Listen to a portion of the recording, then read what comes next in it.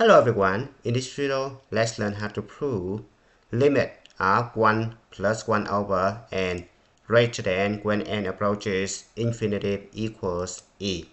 Suppose I have a number t greater than or equal to 1, less than or equal to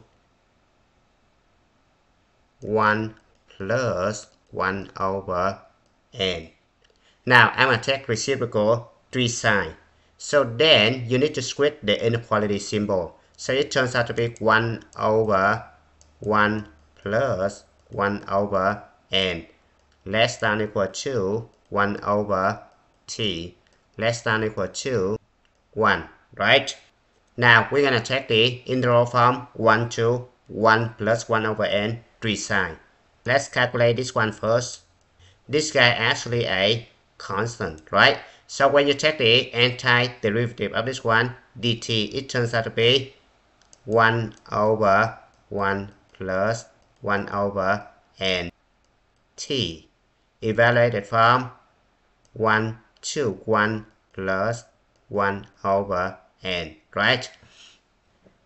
Now this guy turns out to be 1 over 1 plus 1 over n times 1 plus 1 over n minus 1 over 1 plus 1 over n times 1, right?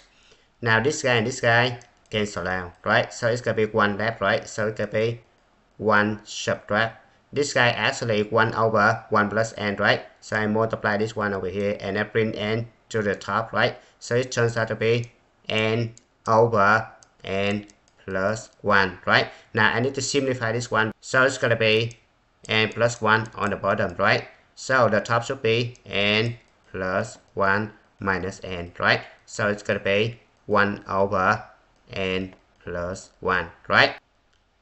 Now the second one right here, it turns out to be natural log of absolute value of t, right?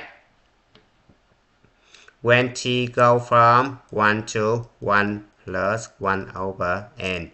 So it turns out to be natural log of absolute value of 1 plus 1 over n minus natural log of absolute value of 1, right?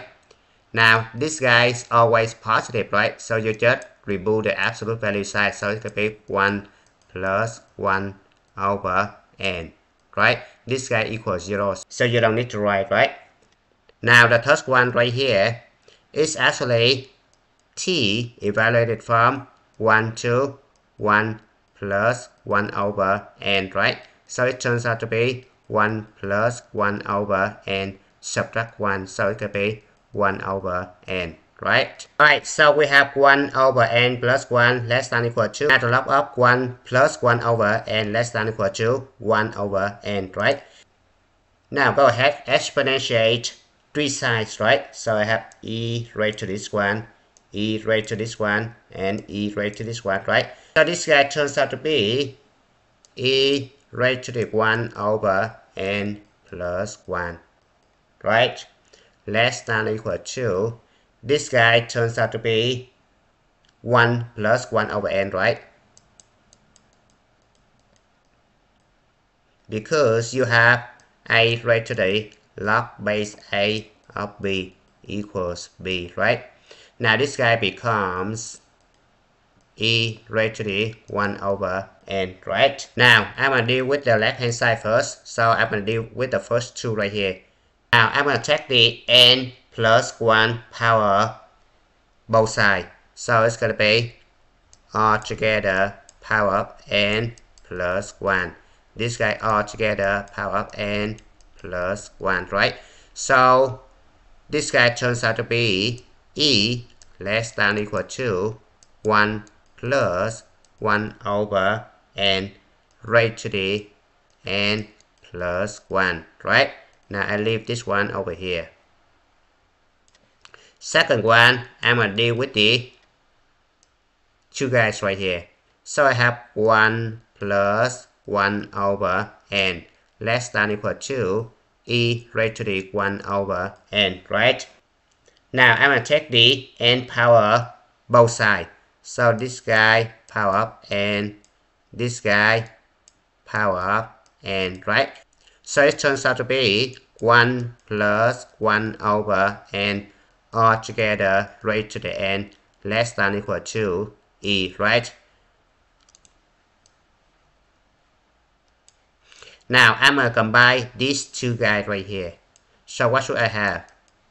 Does that mean I have this guy less than e, right? So 1 plus 1 over n all together raised to the n less than or equal to e. But e is less than this one, right? Now I need to rewrite this one. Now this guy right here can be written as 1 plus 1 over n all together raised to the n times 1 plus 1 over n, right? Now go ahead, divide both sides of this inequality by this guy right here, right? So I have e over 1 plus 1 over n less than or equal to 1 plus 1 over n all together raised to the n, right? But if you look at the left hand side, you see that this guy right here actually less than or equal to e right here, right? This guy right here less than or equal to e. Go ahead, take limit 3 sine when n approaches infinity. Right, so this guy approaches e, right? This guy, you just rewrite it. And this guy approaches e because it's a constant, right? Now by the squeeze theorem, limit of 1 plus 1 over n raised to the n when n approaches infinity equals e. This one has been proved. If you have another way to prove this problem, please leave a comment and it's your time to stop. Thank you for watching. I hope you enjoyed the video. Remember that if you failing to prepare, you're preparing to fail.